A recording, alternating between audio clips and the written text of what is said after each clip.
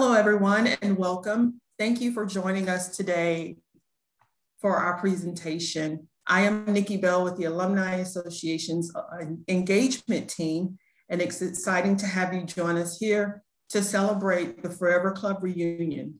We extend a special welcome to all of our members of the classes of 1970 and 1971 with us today. We hope you will enjoy the session and hear a few NC State pride points that you can share with your friends in your home and community. Before I present our speaker, I want to thank our guests who are members of the Alumni Association for your membership. Membership dues support the Alumni Association operations and help fund the programming we offer, just like this reunion. And now I will turn this presentation over to our guest speaker, Dr. Gower.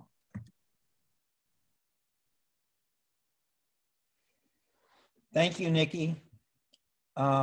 I'm pleased to be able to share some ideas about sustainable forest carbon management today with the audience. I did my master's here long ago and returned as department head and stepped down recently as department head and am now the Jordan Family Distinguished Professor for Natural Resources Innovation. So I am going to try to share the screen. And that should do it, I hope. Can everyone see that?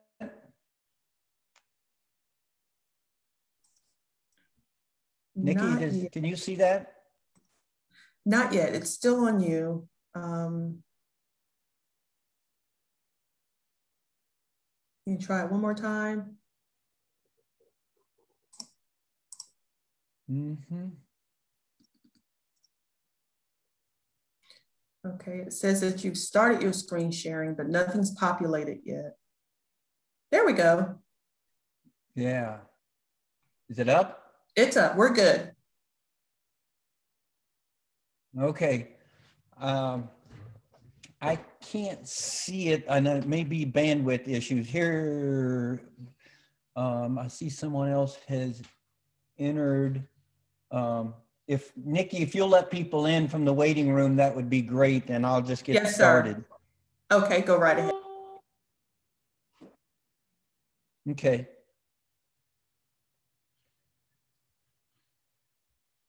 Let's see. Okay.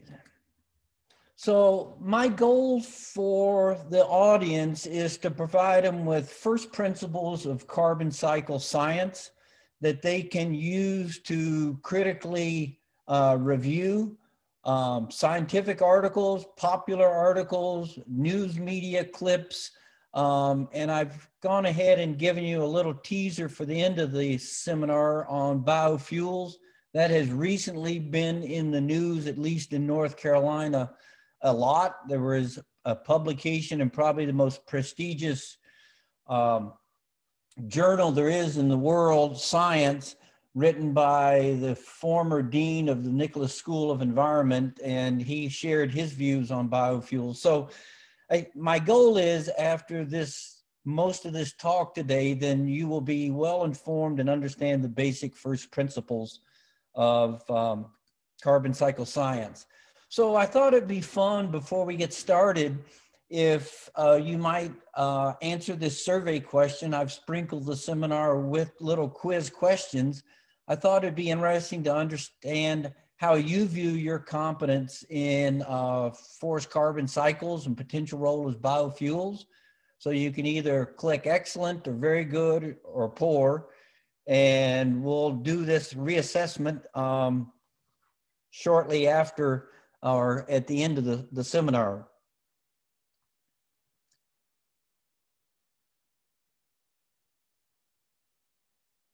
Okay, I think while that's going, we've got a lot of people in the good category and one in the poor category.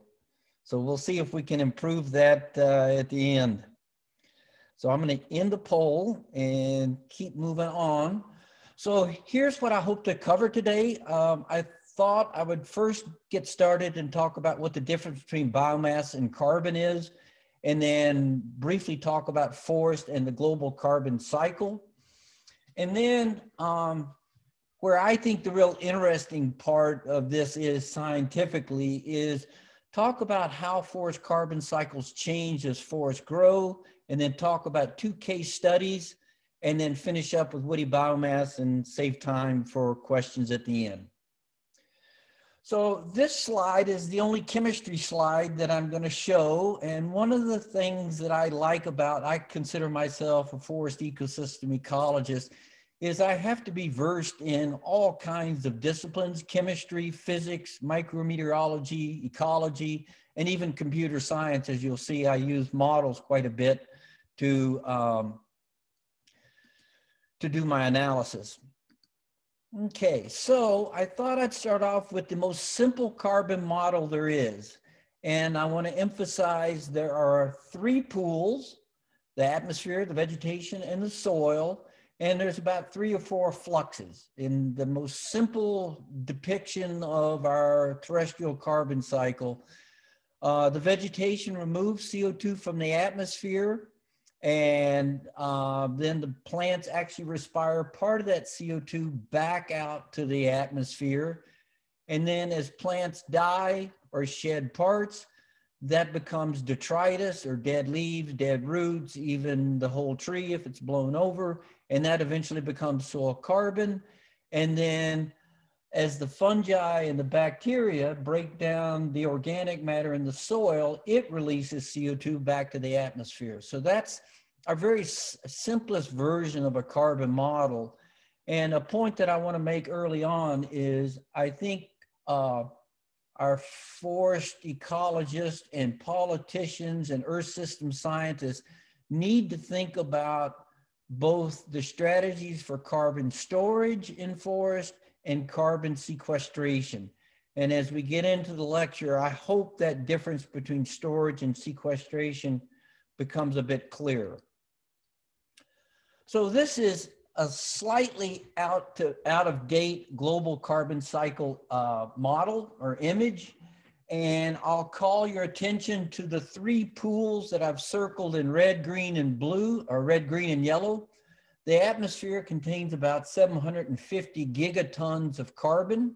That's more than the vegetation, which is about 610 gigatons. But the point that I really want to draw your attention to is the soil contains almost 1,600 gigatons of carbon. So it actually exceeds the combination of vegetation and soil, or vegetation and atmosphere carbon. So you could imagine a small change in the flux rate of that soil carbon pool can have pronounced impacts on atmospheric CO2 concentration. I also highlighted and circled dashed things, the flux from the soil and the flux from the vegetation. And we'll get into more of that as we proceed. So I thought it would be useful to give you a map of the biomes of the world. What I've tried to do is, with that red box, highlight all the forest biomes of the world and coded them in green, some kind of shade of green, so it helps you visualize the extent of the forest biomes of the world. I also thought it might be interesting. I've highlighted with those red arrows where my primary research has taken place over the last 3 decades, largely when I was at University of Wisconsin-Madison. So I've worked in Saskatchewan and Manitoba, Sweden, Northern Siberia, and Northeast China. So our next poll question is, based on this graph, what percentage of the Earth's land surface do you think is covered by forest? So if people will participate in that poll and make your best guesstimate as to what it is. Okay, we've got the leading answers are 30% and 50%. And for those who said 30%, they are correct. It's a little deceiving, I think, but the yellows tend to make you think that's forest, but it's 30%. And I'm going to come back to that in just a minute. So here's the same map, only this time I've mapped carbon content, and that includes the vegetation plus the soil. And I think you can see the darker the intensity, like the blues and the dark greens, that's higher carbon content. So our tropical forests are major stores of carbon, as are the boreal forest. The difference being the boreal forest, most of that carbon is in peat, often frozen in the permafrost. So I've asked the same question: what percentage of the total vegetation carbon content is contained in forest? So this is your next question.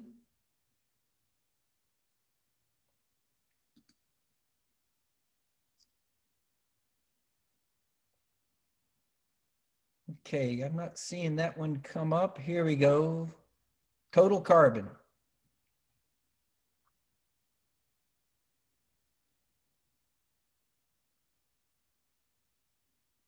Okay, we've got a few answers.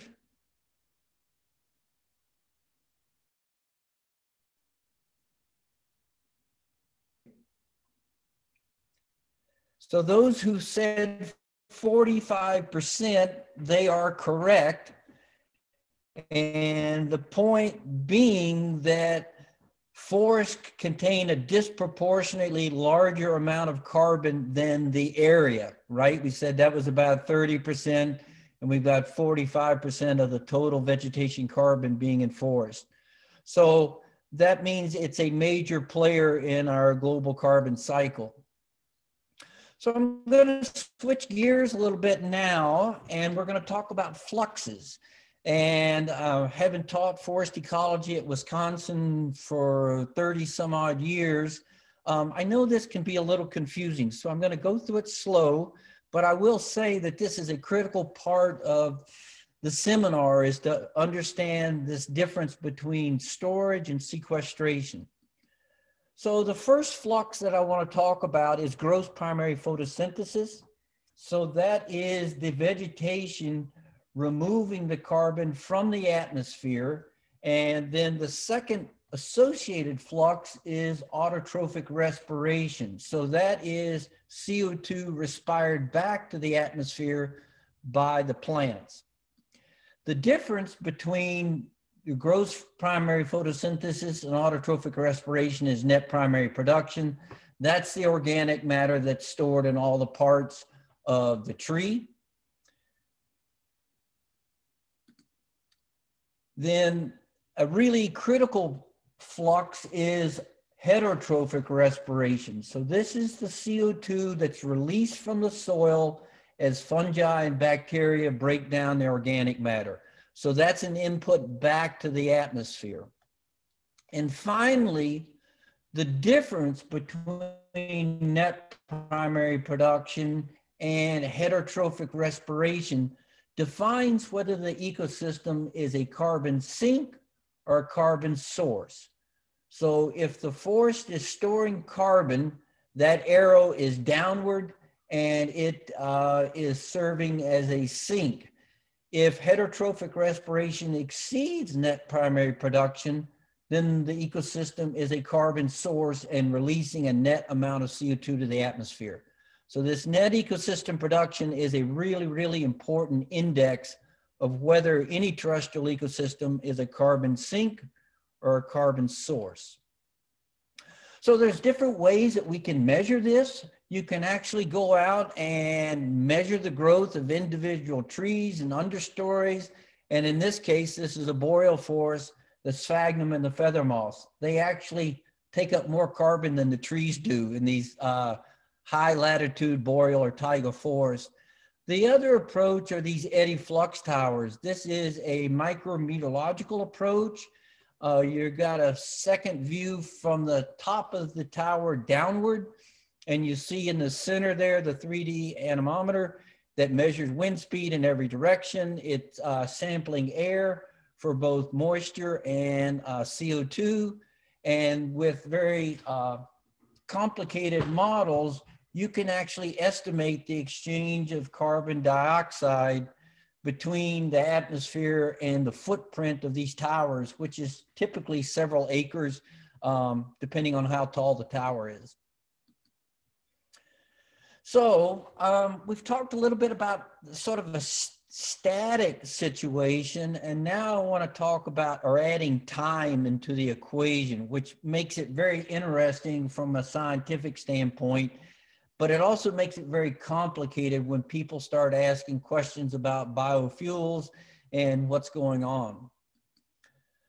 So the way ecologists study how forests change during succession or as they get older is we use an experimental design called chronosequences.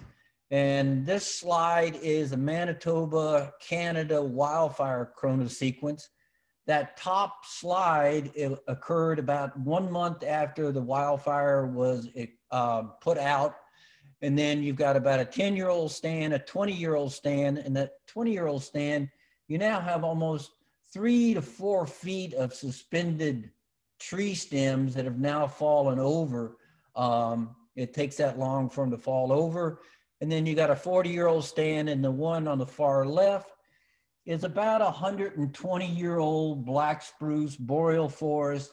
It's got semi-permafrost in it and a very nice coating or ground cover of sphagnum and feather moss. Here's another example. This is in Saskatchewan. This is a logging chronosequence. This is jack pine. I just thought I'd give you a little flavor for what these chronosequences look like.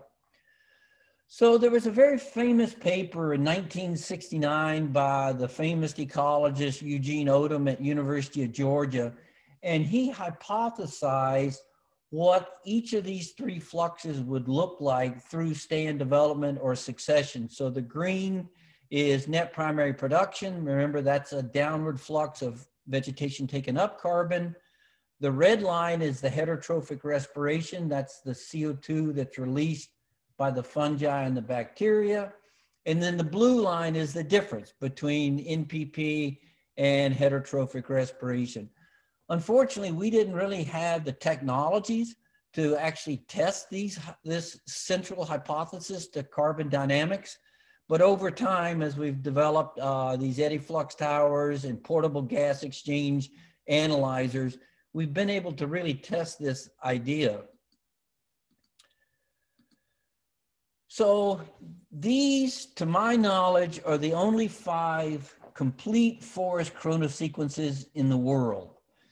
On the x-axis, you've got stand age, and on the y-axis, you've got net ecosystem production. So just a reminder, if that number is negative, then the forest is a carbon source. It's releasing CO2 to the atmosphere. If it's positive, the forest is taking up carbon. So you can see every one of these forests, they have different life expectancies, but every one of them follow the same pattern of large CO2 losses immediately following the disturbance, whether that's wildfire or logging. It reaches a maximum carbon sink strength fairly early on in the life of the stand, and then it drops and oscillates around 0 in the mature or old growth stands. I think it's very fascinating where some of these towers ran for 6 or 10 years to look at the interannual variation in these old growth forests. But if you take the average, they're all right around 0 in these old growth stands. The maximum sequestration occurs very early in the life of the stand. So I wanted to do 2 more quizzes after that little part of the discussion to gauge the audience and whether they're following along. So the first is a true false, and that is mature or old growth forests store a large amount of carbon.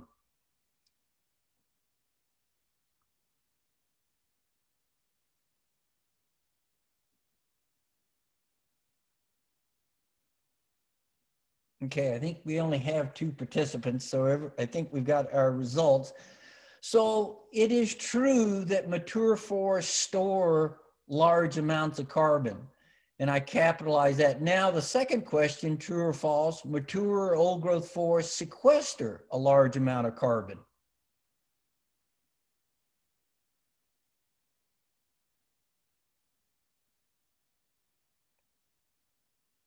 Okay, so that's good. So I believe the audience fully understands, and it's not an easy concept, the difference between storage and sequestration. Storage is the accumulation, obviously, of many, many years. Sequestration is just that annual flux that's taking place. All right, let me get back to my PowerPoint. Okay. So I would now want to look at landscape patterns. What I just showed you were individual stands, but we know the forest landscape is made up of different patches of forest and different ages of forest. But before I do that, I thought I'd give you a little insight into how people like myself try to estimate carbon exchange with the atmosphere over large spaces. So we typically use an ecosystem process model. That's what's depicted here. Notice the patchwork and heterogeneity of different forest types or even different vegetation types and ages of the forest. So the model uses remotely sensed data or spatial data as input into the ecosystem process model. And I've given you some examples of the spatial data sets that we pull into the model. Most of these models simulate simultaneously carbon, water, and nutrients. And the reason we do that is those cycles interact. So you can imagine in an extreme drought situation, photosynthesis is shut down due to the lack of water. So it's really critical that these ecosystem process models account simultaneously for carbon, water, and nutrients. Okay, so let's take a look at two case studies. And I've picked these case studies out because they have different outcomes. And at first it seems like it doesn't make sense, but in fact, it actually does. And the point that I'll make later is it highlights why it's really dangerous to make a uniform or blanket statement about biofuels. So this is a MODIS image down in the lower right corner. MODIS is the most recent satellite launched by NASA. It does daily coverage at a 1 by 1 kilometer grid. And all the pink and the red depicts recent wildfires up in Thompson, Manitoba. If any of you have been to Thompson, it's where you catch the train overnight to go into Churchill and see the polar bears. It's all boreal forest, and the paved road ends in Thompson, Manitoba. So here's a histogram showing the area burned for Saskatchewan and Manitoba. These are two of the central provinces in Canada. The point being, fire frequency and extent have dramatically increased in the 70s, 80s, and 90s. And so we asked the question, well, what impact does that have on carbon dynamics or carbon exchange between the boreal forest and the atmosphere? Boreal forests are the second largest biome in the world, so they are really important in our global carbon cycle. So we ran 4 different model scenarios for a 1,000 by 1,000 kilometer grid centered on Manitoba and Saskatchewan. And one scenario was simply using historic climate data up to the current and project how the forest responds to interannual and interdecadal changes in climate. The second scenario, we accounted for CO2 effects on photosynthesis. The third is we incorporated the fire maps or the fire frequency, the area extent into the model. And then the fourth scenario is we included all 4 scenarios in sort of the final model run. So on the bottom graph, that's again just the area that burned by year. And on the top that is your carbon exchange. I've called it net biome production. That's just carbon sink versus carbon source. If it's negative, the system is serving as a carbon source. It's releasing CO2 to the atmosphere. If it's positive, it's a carbon sink. So you can see the meteorology. You see large interdecadal patterns of up and down. But if you add all that up, it's basically sort of slightly positive, maybe 1/3 of a ton of carbon per hectare per year. The climate change effects seem to increase the efficiency of water use, which is what we expect.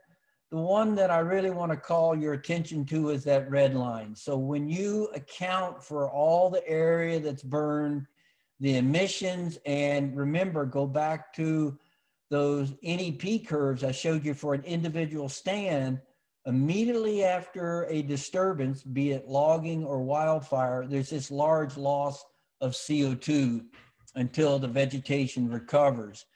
And so what these models suggest, and it's been substantiated now in other parts of the boreal region, is with increased fire frequency, the boreal forest has switched from a weak carbon sink, that is, it was taking up carbon and storing it from the atmosphere, to a weak carbon source. So it has switched from a sink to a source due to increased fire frequency. And again, that's happening worldwide in the Siberian forest. It's happening in the Rocky Mountains with drought and insect attack, and then followed by wildfire. So this is a fairly common pattern that we've seen.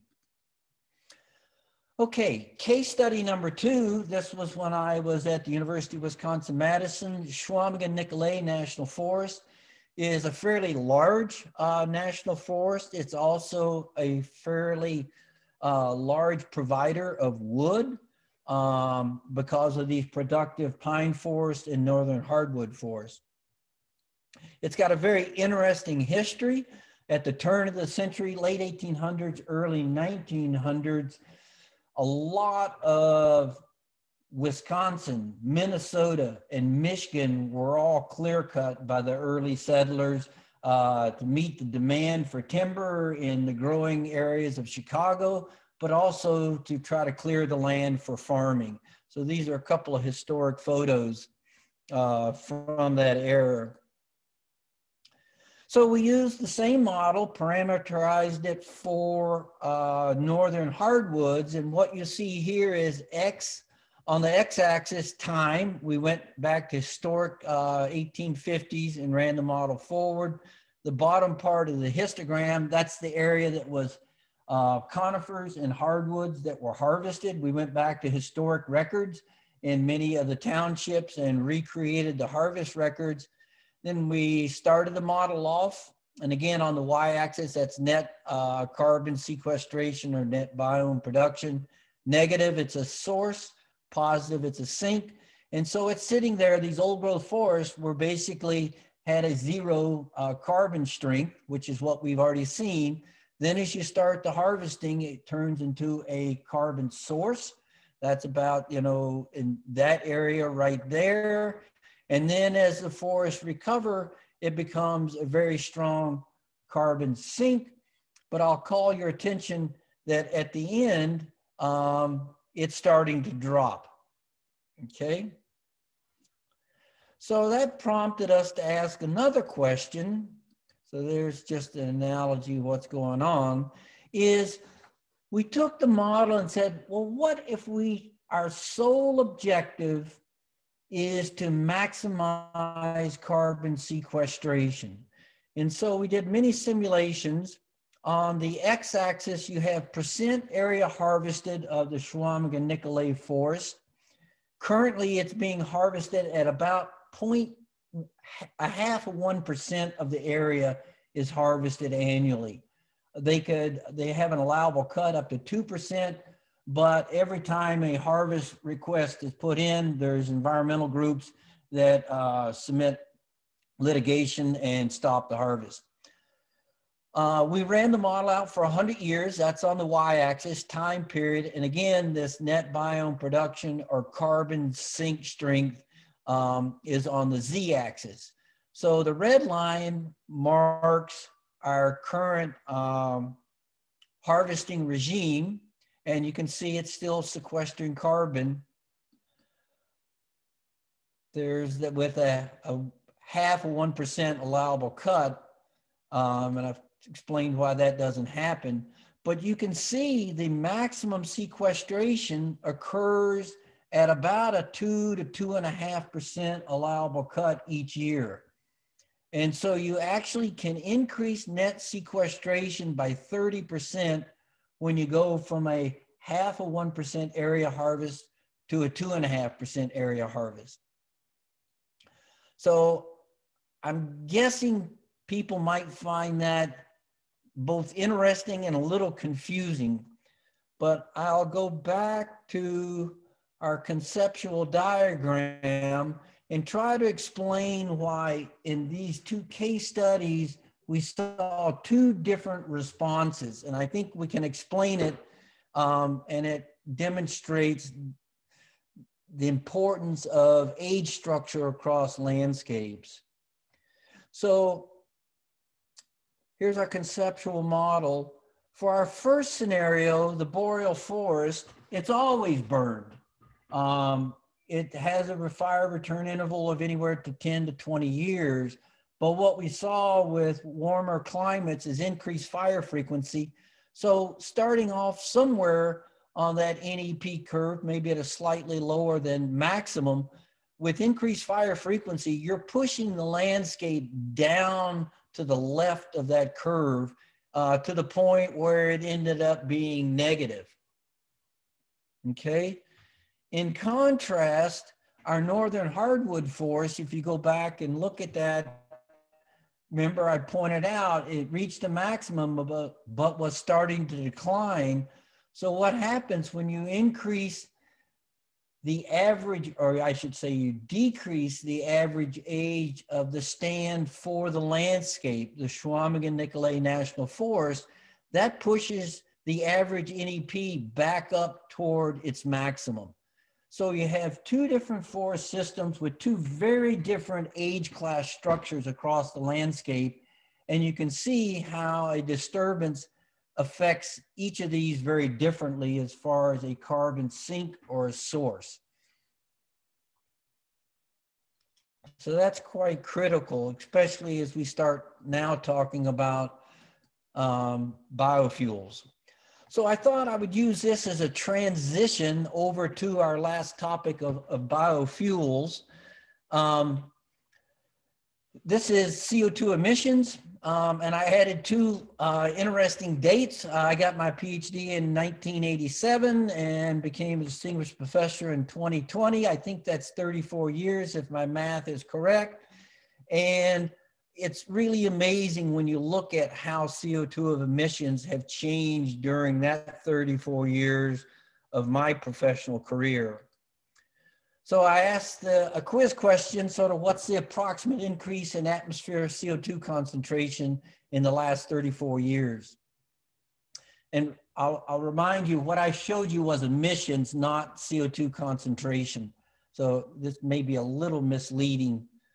Basically, I'll give you a hint. We went from about 365 to about 405 during that time, parts per million in the atmosphere.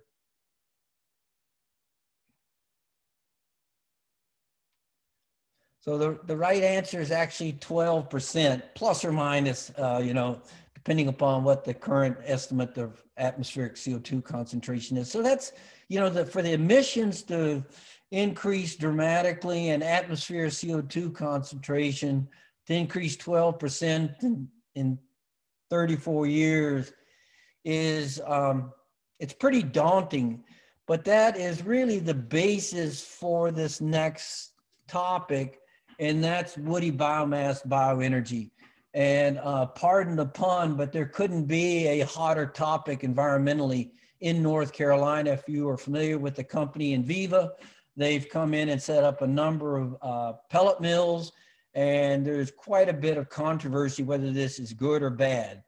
So what I'm trying to do here to close the seminar is draw upon that basic first principles of carbon cycle science you've now mastered and help us have an informed discussion simply from the standpoint of whether these wood chips or wood pellets are environmentally friendly. We're going to ignore the biodiversity issues, social, economic benefits or lack thereof, and just focus on our wood pellets, are they carbon friendly?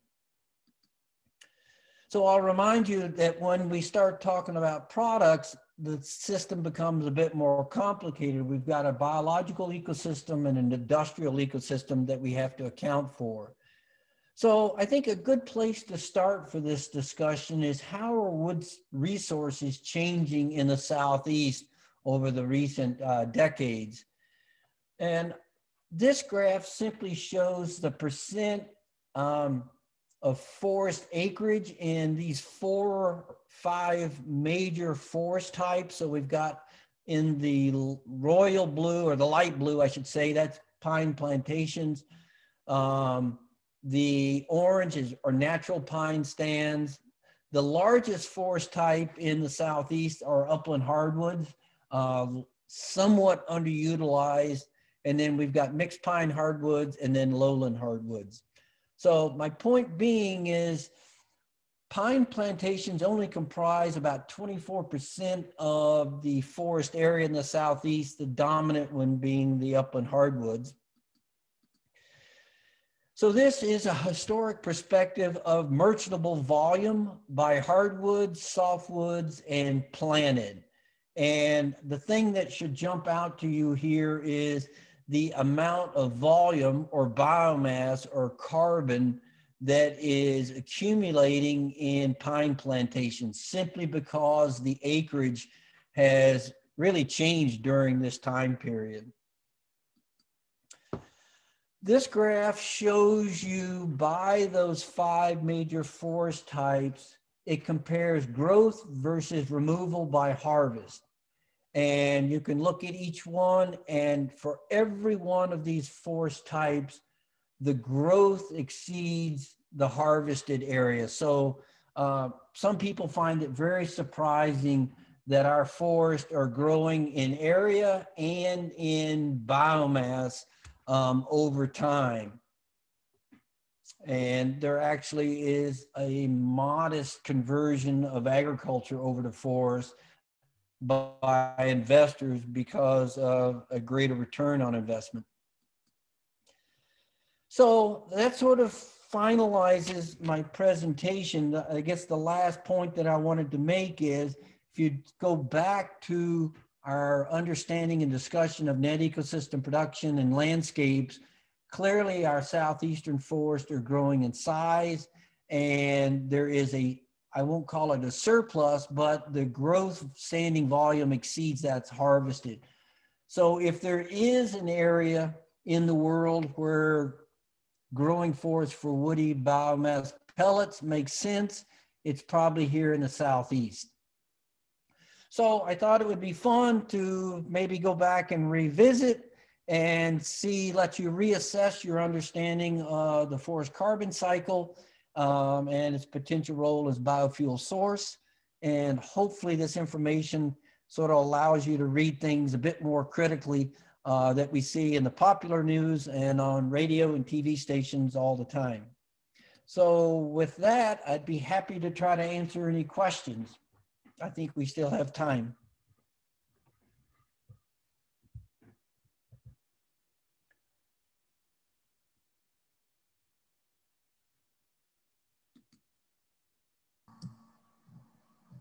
Dr. Gower, I have a question. Let's see, here's a chat.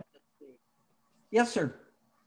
You had a chart that showed CO2 emissions with your graduation dates and your receiving distinguished professorship. That graph seemed to have a takeoff point. And I didn't catch the date, but it was before you received your degree. Do you know what happened along about then that suddenly caused the CO2 emissions to start to greatly increase? Yeah, most of those global CO2 emissions are driven by transportation and energy. And so what you're seeing is probably more transportation, certainly in the US, but the industrialization of a number of countries such as India and China and Russia. And that's what's really contributing to this rapid rise in CO2 concentration. I don't know whether anybody saw in the news last week, or maybe it was early part of this week, China now their emissions surpass the sum of all the developed countries. So, you know, as China comes online and industrialization, and as India comes online with industrialization, truthfully, it's only going to get worse before it ever gets any better. Does that answer your question? Yes, it did. Thank you. Yes, sir. Dr. Gower, this is Albert Coffey. Could you possibly address— How are you today? I'm fine. How are you? Good. Could you possibly address the carbon equation as it relates to pine plantations that are managed and thinned all the way up to age 35 to 45, as opposed to just those that are harvested for pellets? I can try. Are we talking a specific, like individual stand, or the landscape for Southeast US? Well, let's just take an individual tree farm. Yeah. And one that an individual manages, say 40, 50 acres of pine plantation with three thinnings, right, and then a final harvest at maybe age 40. How does that shake out in terms of carbon sequestration? It would likely reach a maximum in right around the first thinning, and foresters are pretty savvy about this. They know growth rates. So what you would likely see is a peak, then drop a slight amount for a short period of time, 2 or 3 years, as the canopy refills. And so you might get sort of a jagged upward and downward trend, but you probably would, around our typical rotation age of, let's say, anywhere from 25 to 40, depending on your products, you're probably keeping that forest close to its maximum carbon sequestration capacity, with those few interruptions followed, you know, for several years after a thinning. So foresters are pretty darn good at both maximizing growth and sequestering carbon. Does that help? Thank you. Yes, I think that answers my question.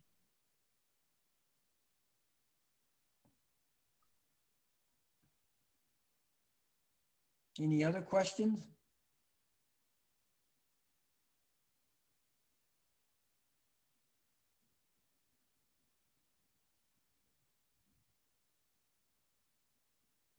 Well, I enjoyed visiting with you and your interesting questions, and hopefully you've have a little bit better understanding now of the first principles of carbon cycle science.